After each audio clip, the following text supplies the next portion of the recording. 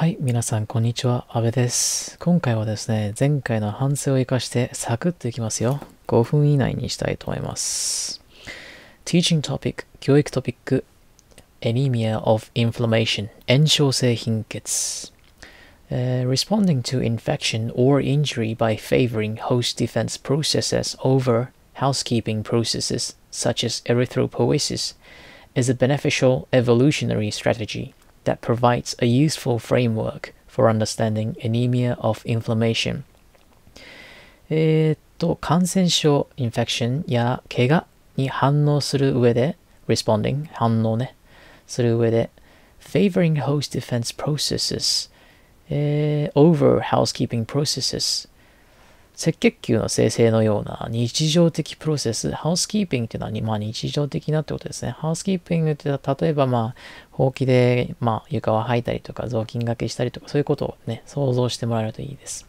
日常的プロセスよりも防衛プロセス、体の防衛プロセスを優先することは、beneficial evolutionary strategy、進化、生物の進化の上有益な戦略である。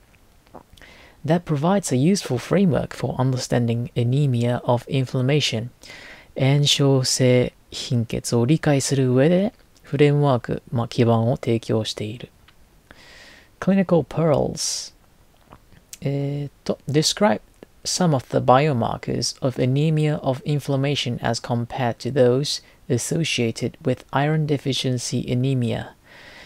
鉄欠乏性貧血と炎症性貧血の違いをバイオマーカーの違いで説明してみよう。Anemia of inflammation, like iron deficiency anemia, is characterized by low serum iron levels, hypotheremia, but it differs from iron deficiency anemia in that iron stores are preserved in marrow macrophages as well as in splenic and hepatic macrophages that recycle senescent erythrocytes.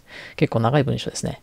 炎症性貧血も鉄欠乏性貧血と同じように低い鉄血清レベルによって特徴付けられている。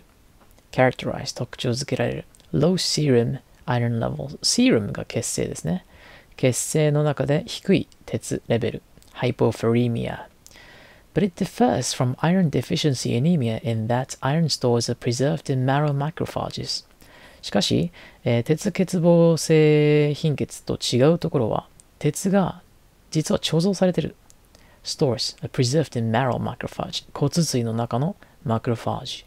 そして、as well as、脾臓、肝臓のマクロファージ that recycle senescent 古く、老化した赤血球をリサイクルしてくれる、脾臓と肝臓のマクロファージの中にある。Whereas erythrocytes in iron deficiency anemia are often small, 鉄欠乏性の貧血の赤血球は、ほとんどの場合小さく、low MCV、MCV が低く、そしてヘモグロビンデフィシェント、ヘモグロビンも少ない。低MCHC、the erythrocytes 赤血球In anemia of inflammation 炎症性貧血では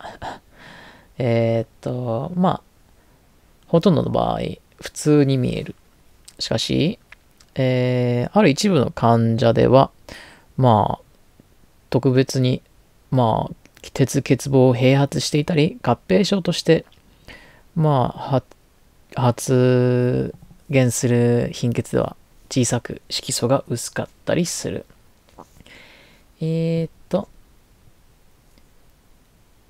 Hypotheremia associated with elevated plasma ferritin and hepcidin levels is a characteristic of anemia of inflammation. 鉄が少ない。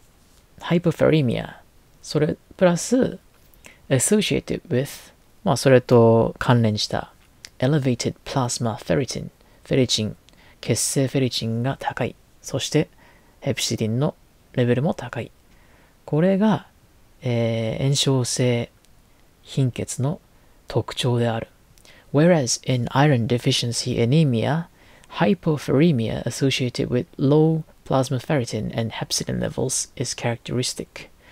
鉄欠乏性の貧血では、ハイポフェリミア、血清鉄が少なく、そして、low plasma ferritin、フェリチン、血清フェリチンが低い。そしてヘプシディンレベルも低い。これが特徴である。はい、これだけ。こんな感じで、5分ぐらいに収めていこうと思います。これからは。その方が多分みんな見てくれると思います。これからも頑張っていきます。ありがとうございます。